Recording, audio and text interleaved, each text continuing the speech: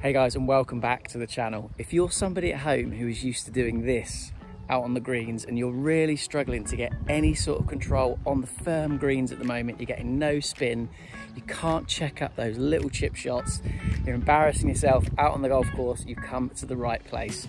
I'm going to show you today the secrets that I use, that they use on tour at the moment, how they get that spin around the green, how do they get it to fire in really quickly and then just stop on a dime. I'm going to talk you through what I do on the golf course, and hopefully it's going to help you at home. You put these into play, guys, make sure you listen to every single one of them because they all really matter. Right, let's get stuck in. Okay, so first up, it's wedges. Are you using the right equipment? So I change my wedges every 6 to 8 months, believe it or not. Yes, it can be a bit costly at times, but you've got to make sure that your grooves are firstly clean and also really sharp. If you're using old wedges with old grooves, they are just not going to spin. So it's not even worth trying to hit those chip shots. So make sure you've got sharp wedges like I'm showing on screen now.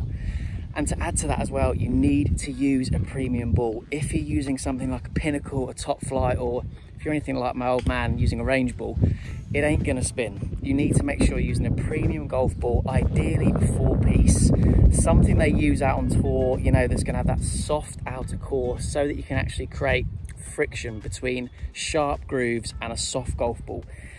That's starting you off in the right place. If you haven't got those, you ain't got no chance. So make sure that you've got clean grooves and a premium golf ball.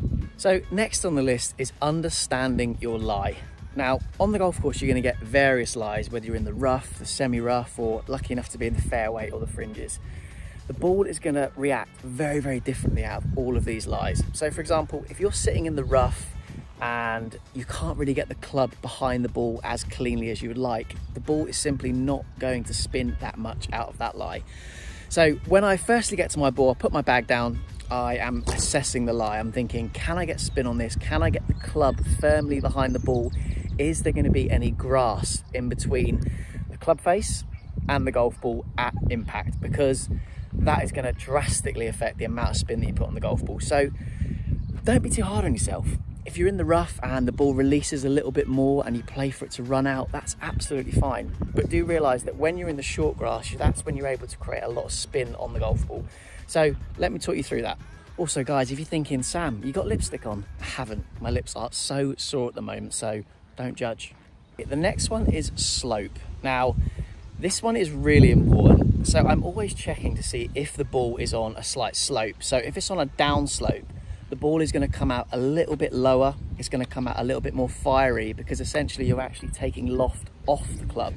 So it's going to come out a lot lower and a lot more kind of skippy and stoppy, as opposed to that high floaty one like it would do on an upslope. So all the time I'm reading the lie, and that is really affecting where I'm going to think I'm going to land the ball and how much it's going to spin. So if I'm on an upslope, then I know that the ball is going to come out a lot higher and it's going to stop a lot quicker. Whereas if I'm on that downslope, it means it's going to come out a lot more fiery and a lot more skiddy. So that's really going to affect the amount of spin that you have on the golf ball in different sorts of flights. Now it's time for the exciting part. I'm going to show you how to actually impart spin on the golf ball. So 3 main areas that I focus on. Let's just presume I've got 20 yards. I've got a flat lie. I've got a really good lie in the fairway. My club face is really clean. I've got a good premium golf ball.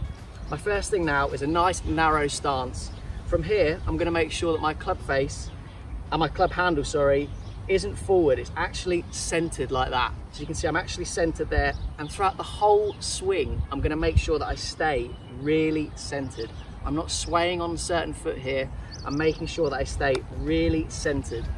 And here's the key part at the end, making sure that I release the club properly. So got my stance ready, my handle is back like here, keeping everything centered. I'm going to make sure that as I turn through the ball, everything is connected there. There's no hand flip here, there's no handle drag like that. I'm making sure that this is aligned with my belt buckle and I'm just turning. Let me show you a quick example of that. So everything's center.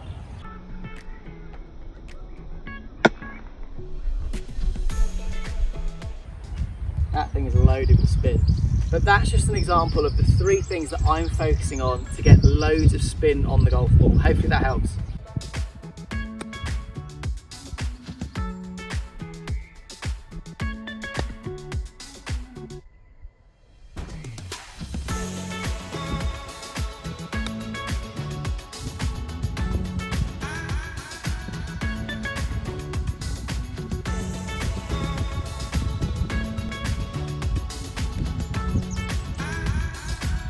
So guys, those are my main areas that if you want to start spinning the golf ball around the greens, you've got to focus on each one of them and make sure that you're using them.